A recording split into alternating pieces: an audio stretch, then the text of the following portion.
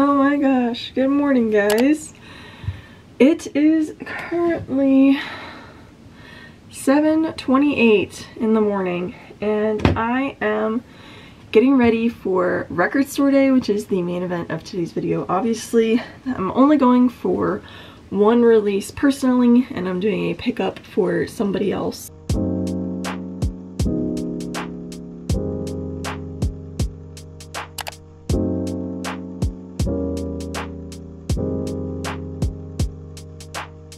I am kind of, I don't know, I'm feeling kind of meh about it. The weather is really poopy right now, like it's storming, it's not the best weather, so I'm not going to do anything crazy to my appearance because I'm literally going to be standing outside in the pouring rain for roughly 2 hours or so waiting for the store to open. But yeah, only want two things. The record store usually posts like a video showing like where everything is at like the night before and the releases. I did not see them post that, so I don't even know if they're gonna have what I'm looking for, and if they don't, I am gonna be pretty upset about it. We're gonna have to see. So I'm gonna have to wear a rain jacket.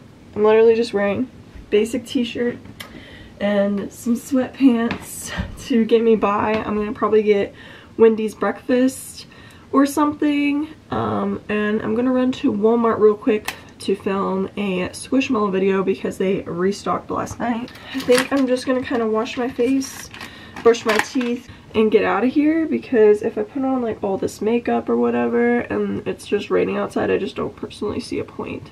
Today I have work at 12:30, which is fun, and this record store opens at 10.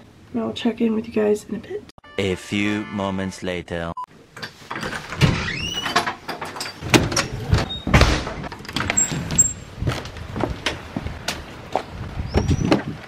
Any other weather would have been fine, but I brought my AirPods so I can at least have some music with me. But I'm gonna run into Walmart first, and I have my rain jacket on, so it kind of kills the vibe of the fit, but I really don't care.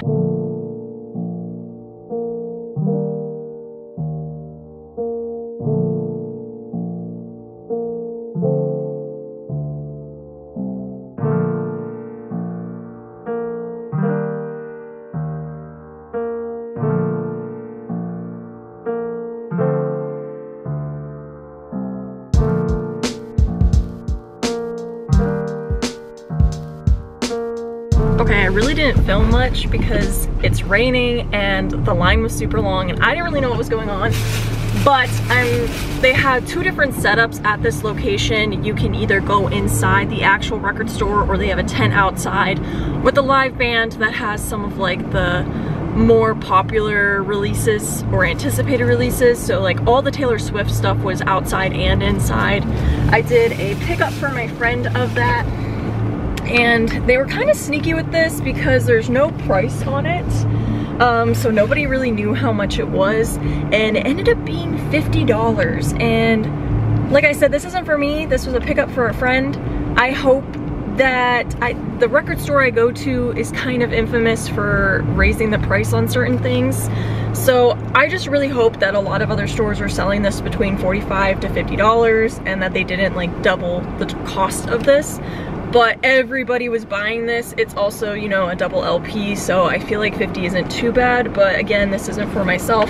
I only wanted one record, which was also right next to the Taylor Swift, so I was very happy that it was outside and I could just grab the stuff and not wait in the ridiculous line inside. So 25 minutes from them opening, I'm in and out. So I'm heading home. We'll sit down in the office real quick and show you guys again what I picked up. I got Taylor Swift Folklore The Long Pond Studio Sessions. This was a pickup for my friend Jasmine. You guys know Jasmine sends me care packages and vinyl and everything like that. I've made a bunch of videos on Jasmine, so she was unable to attend today, so she asked me to pick this up.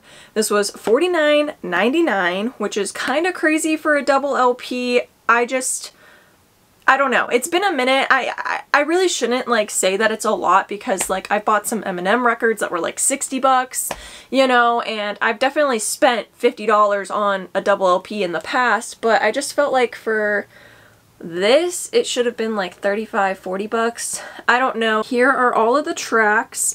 I don't really know anything about this. I think it's a very beautiful like cover, and these are like embossed, so it's like raised up. Same with the picture and stuff. So I like the little intricate details on it, and I think this picture is really pretty of Taylor.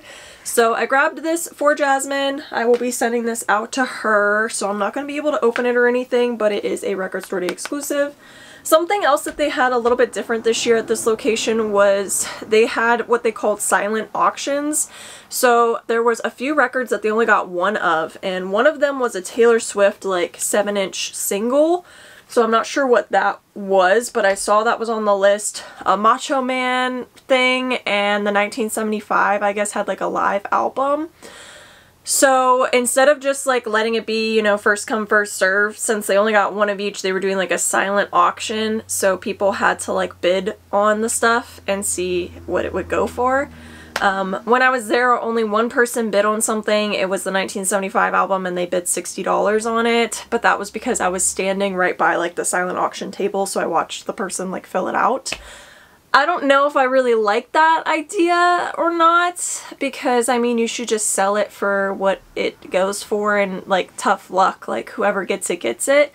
I don't know if he was like donating to like a charity, like some of the profits from it. I know that they were doing some like raffles that were going to charities and stuff, and there was a donation that you had to do to get like the Taylor Swift button. There was like a Taylor Swift button, but in order to get it, like you had to donate to a specific thing.